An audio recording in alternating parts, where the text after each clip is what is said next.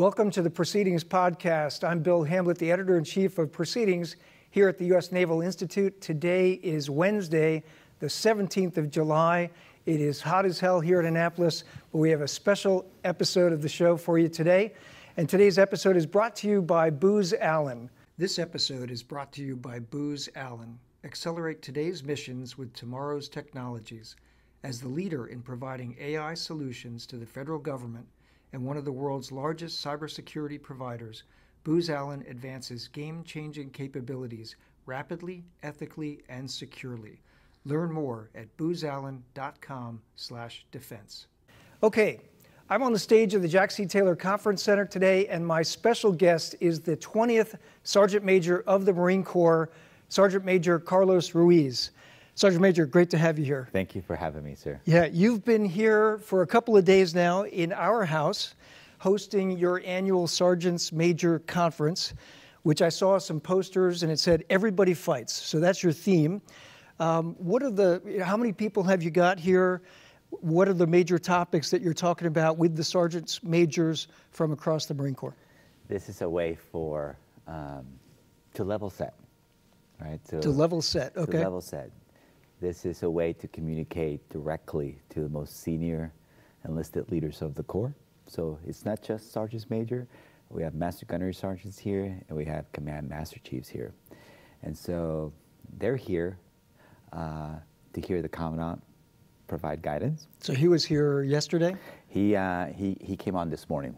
This morning, okay. Yes, sir. Great. And they're here to understand in a deeper way where the Marine Corps is headed, where's the Commandant want the Corps to go, and how they, in their formations, can help us get there. Got it. Right. So everyone fights is it's not a strange concept to us because no matter where we go, what we're doing, it doesn't matter what rank you are, where you come from, your level of whatever is. When it's time, everyone pulls their weight.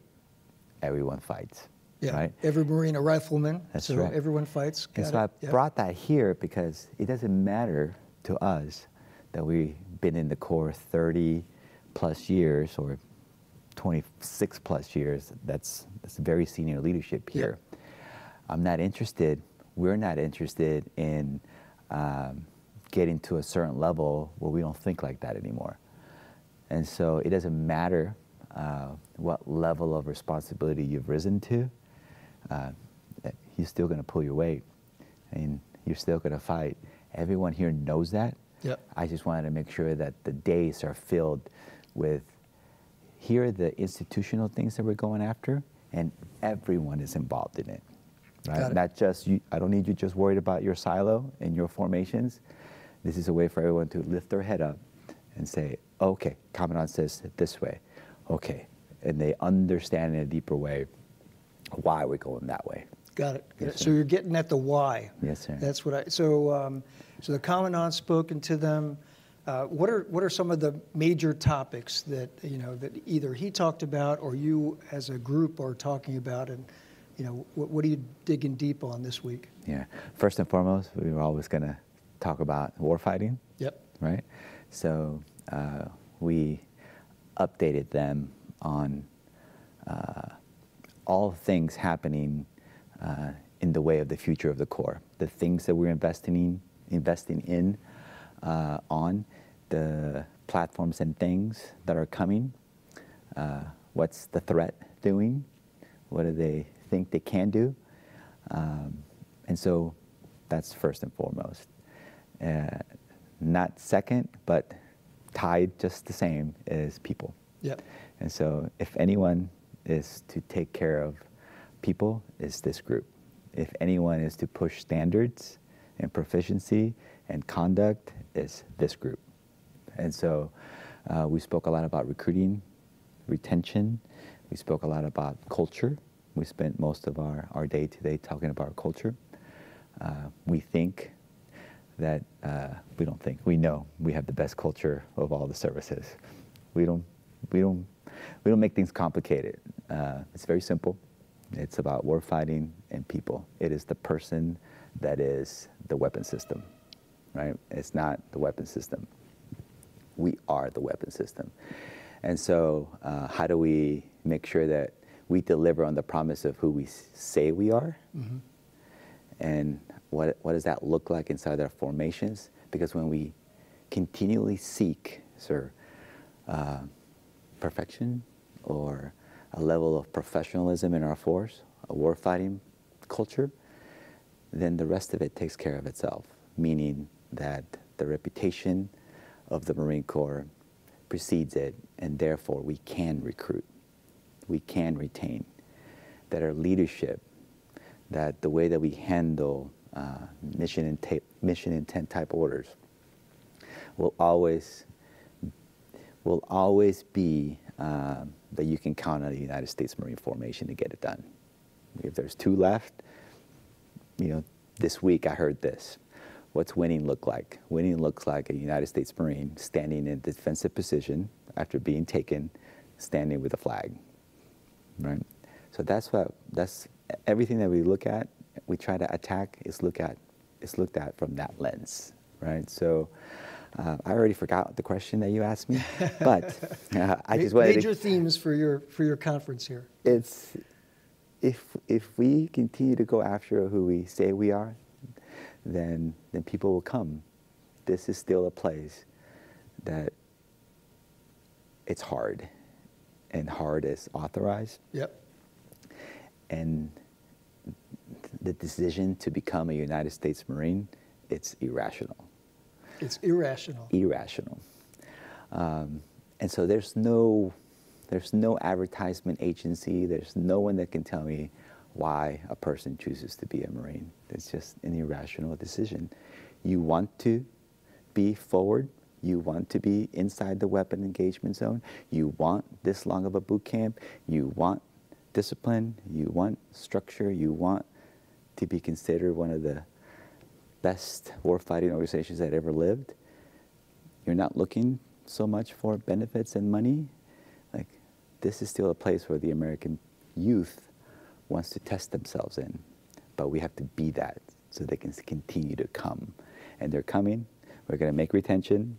We're going to make accessions, just like we did last year. We will make it again this year ahead of schedule. We're so far ahead of schedule that we are already 3/4 of the way done with next year's mission. You're 3/4 of the way ahead with 2025 yes, recruiting. Sir. Yes, sir. That's impressive. Yes, sir. That's an impressive statistic. So Accessions, I was going to lead into that discussion by just saying what a lot of our listeners and readers know, which is that the military writ large, the other services, are having a hard time, Coast Guard, Army, Navy, Air Force, having a hard time meeting their recruiting goals and their retention goals. But the Marine Corps consistently the last couple of years has met the goals for both, right? Yes, sir. And it sounds like you're not just meeting it for 2024, but you're ahead of the game already for next year. What we understand, sir, is that accessions, the civilian to a Marine, there's the conversations about a propensity to serve, right, that continues to decline in this country. Mm-hmm. Well, I have the secret weapon, which is a Marine Corps recruiter. I have our culture, I have our history, we have the brand, and I have a Marine recruiter who represents the very best of us. And that's why a professional Marine out in the civilian sector speaking about their own experiences about being a Marine and why it changed their life, right? That's what attracts young men and women, right? That's why we win. And we give you the propensity to serve. We're not waiting for you to get it. Got it. Right? And so when I say that we're 3/4 done, I'm talking about the Marines who have done their first enlistment and have decided, I want to stay again for a second. So that's what I'm talking about, okay. The first term accessions that are making the jump to stay. So even though, we may not have the nicest buildings or the best mess halls or whatever we're trying to improve today. Re-enlistment bonuses. Re-enlistment bonuses, on and on. They still stay, right? Because they found their place, right? They found something when I say irrational decision is it's like, really, like I'm doing all of these hard things, and the deal is from the institution that we're going to push you, we're going to deliver you these standards for you to meet, and in return, then you're going to elevate the Marine Corps. You're going to push the Marine Corps forward, right? So it's this two-way thing. Yep. So when we empower them to say, we need your ideas. Don't care where you come from, what you look like. You who handle the most complicated video game systems, or you're the best athlete in your school, does not matter to us.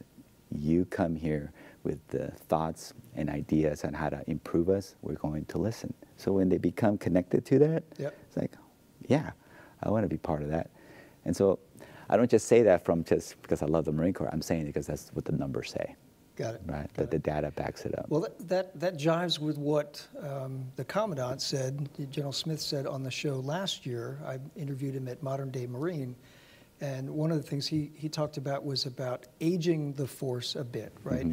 That the Marine Corps, traditionally, if you went back 20, 30 years ago, had an awful lot of, I mean, most Marines were first-termers. They were 19-year-old, 20-year-olds, and they would do their one tour in the Marine Corps, one term, and then they would get out. And that was sort of expected because you wanted a young Marine Corps. That was the way the force structure was built. And he said to me last year, now we want second and third termers. We want more sergeants. We want more staff sergeants.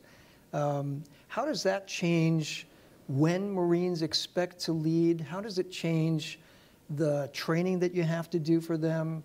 How does it change, sort of when you're a 19-year-old, 18-year-old PFC, your expectations of life are a little bit different than when you're a 24, 25-year-old, and now you've got a few years under you, you're in your second enlistment, your second term, yeah. Right?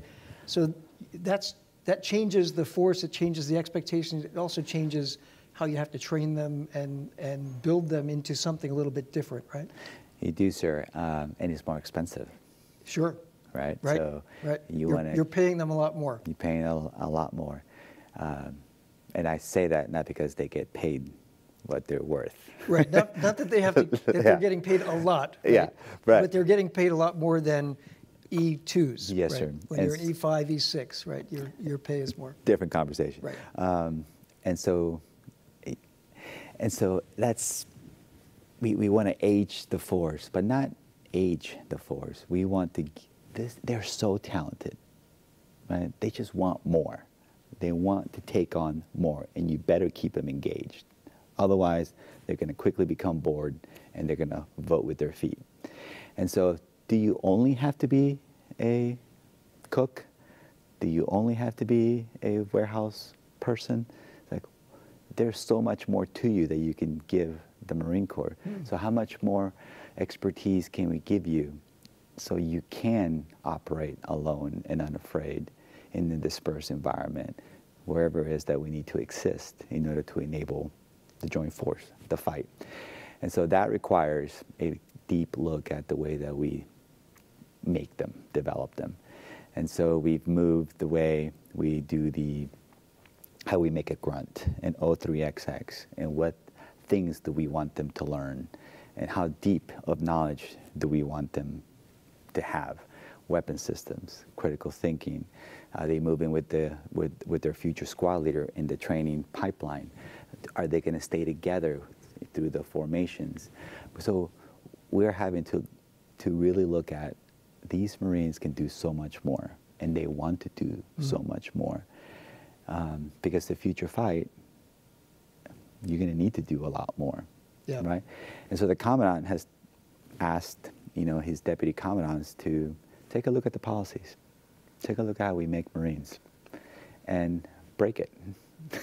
Break it. Okay. And shake it up. If it worked, because the Marine Corps was at a different place 10 years ago, and it doesn't apply, change it. Here's the authorities. Go crazy. Maybe we do need to retain Marines a little longer in Camp Pendleton. Maybe we do need to retain them a little longer in Lejeune. Do we have to move you every 3 years? We're just looking at how to develop our talent in a lot smarter way, so they have a little more say in their career, right? Yep. And if they have a little more predictability in their career, go to Guam, do a hard thing, go to Okinawa, go do something, to go drill instructor, go recruiting. Don't sell your house. Don't do this, because you're going to come back here, right? Okay. A little more predictability for the family. Family stability. Things that we never used to think of before. Yeah. Because we're just going to, here comes the next crop. Right. Here comes the next crop. But now we're saying, no, we need to make you better. We need to make you, and we can make you more lethal.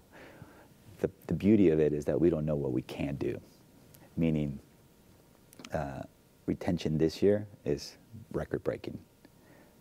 So we're still going, Yeah. right? So did we set the number too low, right? And so how much more can we And that's retain? without paying bonuses. Right. Wow. So we will pay bonuses for certain skill sets. Sure. Sure. But that's not the brand, Got it. right? Yeah. Yeah. Something you're working on, and it will come out, it'll be a new Marine Corps training publication called Sustaining the Transformation, coming out later this summer. It tells the story of two Marines checking into their first commands, right? And one Marine checks in and he gets the support, the onboarding process goes well, a sponsor, et cetera, right? And that sets him up for success, or her up for success. The second Marine, checks into a new command, and the onboarding process does not go well. So take it from there. Yes, sir. And so that was the concept from General Krulak. He put this beautiful publication into our hands, saying, who do you want to be? Command team, leadership team, leaders. What do you want to deliver to the Marines? You made a promise to the Marine and their family that you were going to return them a better citizen, right? Right. And so here's an example of how we can go really, really well and deliver on that promise. And here's an example of how it can go horribly wrong. So now you fast forward, 20 plus years. And he was tweaked a little bit by a future commandant, and his name escapes me now. But now General Smith has it. And this commandant says, there's a responsibility of the institution to sustain your transformation from civilian to Marine, but there's also, you have a responsibility to sustain your own transformation. And so this is an evolution of that story. So that Lance Corporal who got a great taste of the Marine Corps, life is still happening to them, right? Yeah. So as life is moving on and is putting challenges in front of that Marine, maybe they're not so motivated for a few months or a year, or maybe they arrive to a duty station and it's not as challenging as the last one was. Yeah. And so things are changing in your life and you're trying to figure out who you are, right? And so this publication is meant to tell the non-commissioned officer, this is some of the things that you can do to sustain that Lance Corporal's transformation. And then to the staff NCO, this is some of the things that you can do to sustain the NCO's transformation. And we go all the way to officers. Got it. To field grade officers, giving them thoughts and ideas of, this is how you could do it, but then turning it around on them and saying, but these are some of the things that you can do for yourself to sustain the transformation within yourself. So while life gets complicated, while deployments keep happening, yep. Leadership changes, you pick up rank, gets a little more complicated, more responsibility, all things that make you different as a Marine, they're still in your soul. How do I keep that cup filled, right? Yeah. So putting that on paper is very hard. No doubt. Because right. it's different for everybody. Right, right. There's a bit of leadership there. There's about a human psychology, moral development, all those things. That's right. And the concept of work-life balance, right. Really, not really a thing, yep. In this service. Yeah. For us, I think it's more of input, output, what fills your soul, right? How you're replenishing all the output that you're giving to your humans inside your organization. Sure. What fills your cup. Whatever that is, find it, right? Because you're going to spend most of your career trying to create an environment where all that the Marine Corps promised exists. So people stay 30 years, people stay 20 years, because someone made you feel that. Family, you knew everything about each other, you knew birthdays, you loved each other without condition. It was perfect. Might have been 3 months, might have been 6 months, but you felt it.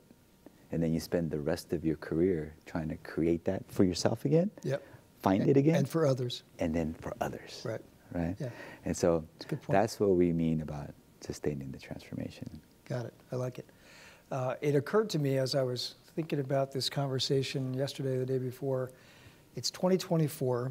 4 years ago, we were in the middle of COVID, the pandemic, the outbreak, trying to figure out how do we get through this collectively as the U.S. military, as a society, et cetera.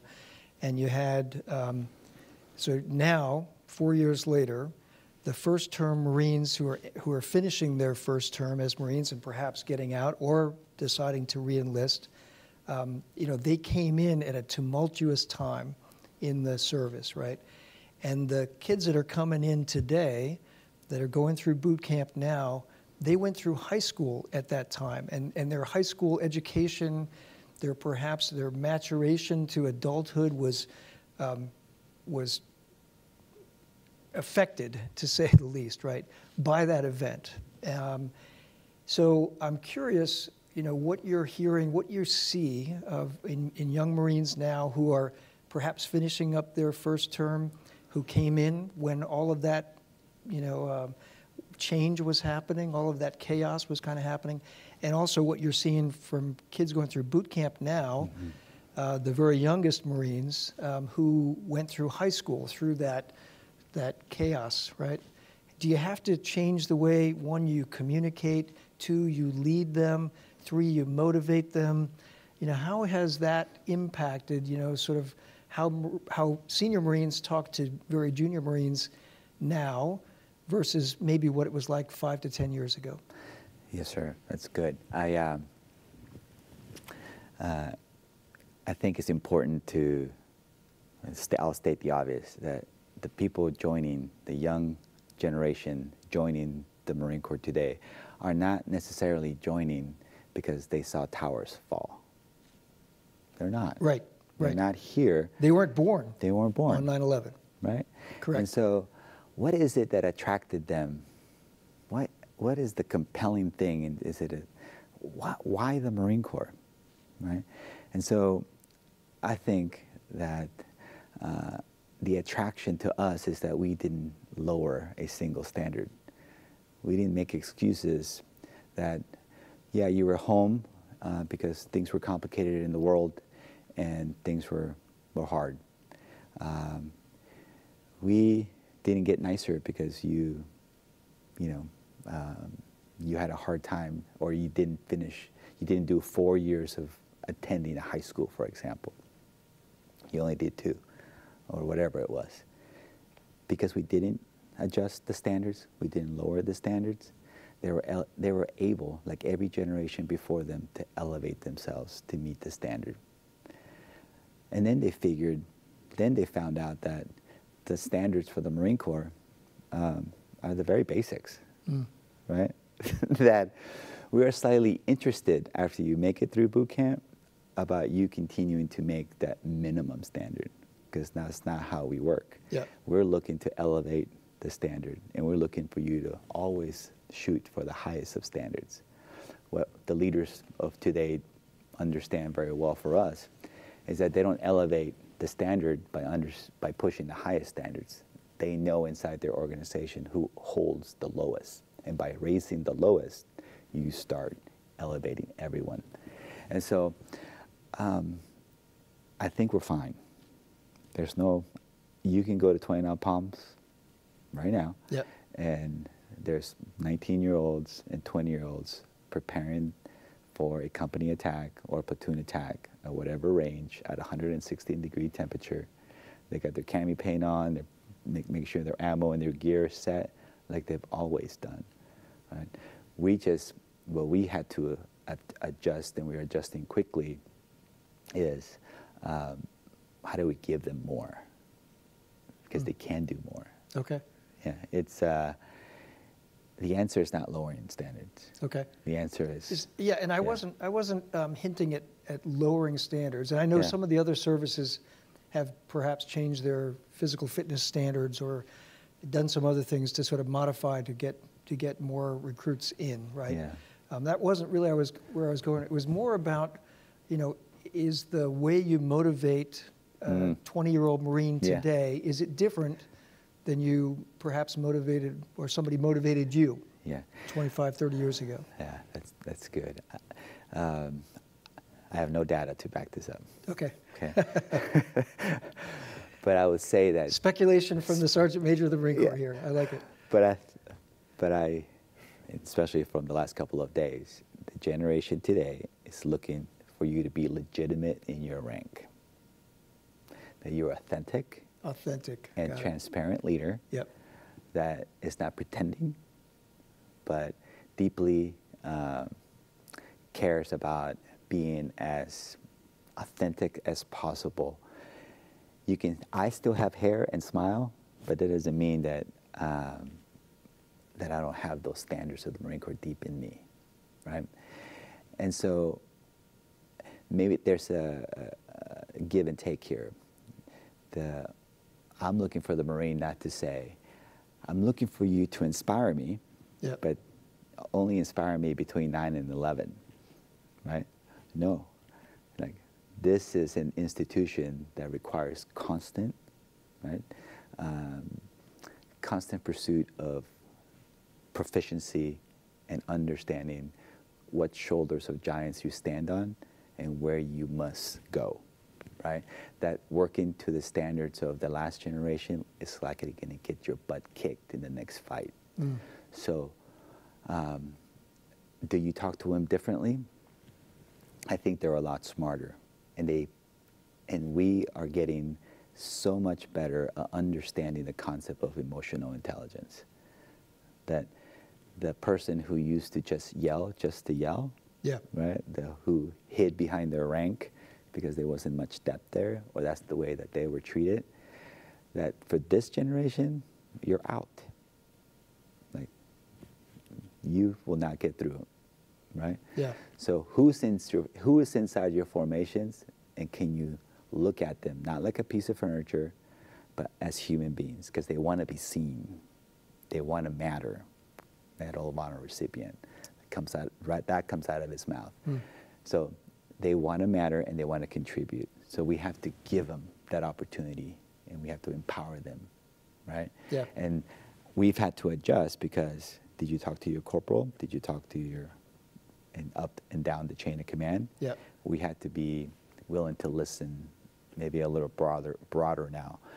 Who's got the answer? Okay, let's go that way. Fail quickly, because we're giving them some of the, futuristic toys, platforms and things, and we're giving them, put them in their hands and say, this is how we think you should use this, and they're returning that gear saying, okay, that's a good idea, but this is how it should be used, right? Yeah. Because they're the ones doing it. Right. And my goodness, the stuff that they come back with, PhDs, I didn't think of that, but the Lance Corporal thought of that, right? Yes, sir. Yeah. To that point, so you've had your senior enlisted leaders from across the Marine Corps and some Navy, you said, in here this week. You're all thinking about things from the threat to the human factors, right? So are you talking about things like lessons from what we're seeing in Ukraine, Russia, that battlefield, right, where small unmanned systems are making a big difference? The character, not the nature, but the character of war seems to be changing very rapidly, right? Or about, EABO and Force Design 2030 and how the Marine Corps is going to have to fight differently 3 years from now, 5 years from now, 10 years from now. What do you hear from your fellow sergeants major. Mm-hmm. What are they excited about, and what are they perhaps concerned about? Yes, sir. And we were talking about that today. With the Commandant. And our SEAC. And here's what came out of it. That the character of war, how we do war, is changing. And it's speeding up really, really fast. And you can look at an open source. You can go to Instagram right now, and you can see what's happening, how complicated things are. But are they really complicated? If you look at enough things, you will see that there's still a Russian soldier in a trench moving through a trench line towards a Ukrainian one. Right.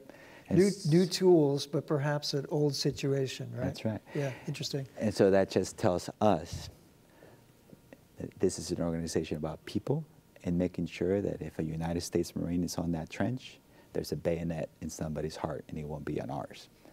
And so we're doing and we're moving like we've always done. How do I make that Marine's soul hardened enough, right, in control enough, and give him all the capabilities that he needs or they need to make sure that they just stick it to whoever that is, step over their body, and move on to the next. Because the nature of war, it's never going to change, right? So that's where we are. Right. We're exactly where we need to be. It's a battle of human wills to, Mm-hmm. Okay. I like that response. We're running short of time here. One more point I wanted to bring up, and this is something that has been a key theme for you, and it's the importance of staying connected with fellow Marines, particularly as we age out and we either choose to leave the service or retire at some point, 20, 30 years on, right? We go on and we do different things. It's easy to be connected with our fellow shipmates and Marines when we see them every day. Yes, sir. Right? But when we leave the service, and we see this in the veteran suicide rate, for example, right? I think it's important to stay connected with your brothers and sisters in arms. So what kinds of things are you doing, and perhaps other senior Marines doing, to help Marines as they transition out to stay connected? Yes, sir. I feel a sense of responsibility to reach out. I mean, there's thousands of veteran service organizations, all with the mission to get after their own individual things that they feel that they want to help in. Yeah. Most of them, yes, they're aligned to mental health, but still, post 9/11 generations, right? The Marines who are just entering recruit training today, right? They must be able to connect in their own way what is going to work for them. So I love the American Legion. I love the BFW, long-standing organizations that have helped us evolve and helped us fight for the benefits of a veteran, right? And they've always been there for us. Yep. But today, there exist new organizations that are looking to reach out to Marines and service members in a very different way. Because just because you leave service doesn't mean service left your soul. Right. Right? It's always going to be there. Yeah. Right? And it's my theory, it's my mission to tell those service members, our Marines, that if you did 4 or 30, that there's still something burning inside of you that wants to serve, that you raised your right hand to serve, and that didn't stop when you exited, right? And maybe you stay connected through commenting on things or in your own way, right? I just think there's a circle of service that can't be broken, and that when we return young people back to the civilian world, that they return back to the civilian world with goals and people on the other side waiting to catch them, right? So you have aspirations to be a governor or a mayor or a CEO or CIA agent, whatever it is, there's someone on the other side that's mentoring you while you're in uniform, and then they catch you on the other side, right? That you look at the rear view mirror, you see that gate, you're leaving that gate for the last time, and that question starts happening in your head, right? Of like, who am I now? If I'm not Sergeant Jones, like, who am I? And then 10 years, maybe a year will pass by, and you're like, man, I sure miss being rained on in the dirt somewhere. I sure miss blah, blah, blah, right? And you see certain things like, where am I going to find that? Here, right? And I just want to tell them that just look, pick up your head, that they're everywhere, right? And today I had, or yesterday I had, up and coming Patrol Base Abate. They've been alive for like 4 years. Patrol Base Abate. Abate, right? And that is a new veteran service organization? Yes, sir. And this is the idea that you return to base. It's named after Sergeant Abate. Okay. And you return to base, and where you will be met by others who have shared experiences. And they don't care that you were in combat or not in combat. They don't care what MOS you were. Did you serve? Did you raise your right hand? You are welcome. And then you have organizations like I had the Travis Manning Foundation. I'm at the Naval Academy. Everyone knows about Travis Manning. Right. And they've been around for 17 years. And the work that they do with character development and teaching the youth about why that flag means something and why people come to the Naval Academy, right? And so they've been doing this for a long time. And then you have the American Legion, which I had a Marine Corps League representative here, who are on the ground every day taking care of veterans. You don't have to be alone, right? And if you stop serving, I believe that there's something missing, right? And it's okay to give into it again and light that fire again. And in your own way, however you can, stay connected to us. Because if you don't stay connected to us, I believe that the American people will start understanding why you did what you did. Why did you join? Why did you go and serve 3 combat tours? Why did you do that? You need to be able to tell that story to the next generation so they also show up, just like you did. Yeah, your C stories are important, right? They're so important. And then sometimes, at the most basic of things, an active duty Marine wearing a uniform can say, do this, and the young Marine says, the old man is wrong. But if a veteran says it, same rank as that young Marine, exited as a corporal, but if they say it, they're like, that's why discipline matters. Let me tell you why that first sergeant is telling you to do things. I didn't get it then. I get it now, 10 years removed from the rank of corporal. Discipline matters. This is why you don't do this in the field. This is why. And so there's this connectiveness that happens, and this circle continues of service, right? Or you can sit by and watch the television tell you what's happening and have no more say. I'm not letting you do that. I need you to get involved. That's a great point. Well, we are sadly out of time because I've really enjoyed this conversation. My guest has been the 20th Sergeant Major of the Marine Corps, Carlos Ruiz. Sergeant Major, it's been great to have you here today. Thanks for hosting your conference here at our facility, and thanks for taking the time at the end of a very busy, long day to talk to me and to talk to our viewers and listeners. This has been great. I appreciate the hospitality, sir. I appreciate it. We're trying to be so nice so we get invited back. We won't break anything. We look forward to having you back. All right, sir. Today's episode has been brought to you by Booz Allen and Hamilton. This episode is brought to you by Booz Allen. Accelerate today's missions with tomorrow's technologies. As the leader in providing AI solutions to the federal government and one of the world's largest cybersecurity providers, Booz Allen advances game-changing capabilities rapidly, ethically, and securely. Learn more at boozallen.com/defense. Okay, that wraps up another episode of the Proceedings podcast. Until next week, remember, victory begins at the Naval Institute.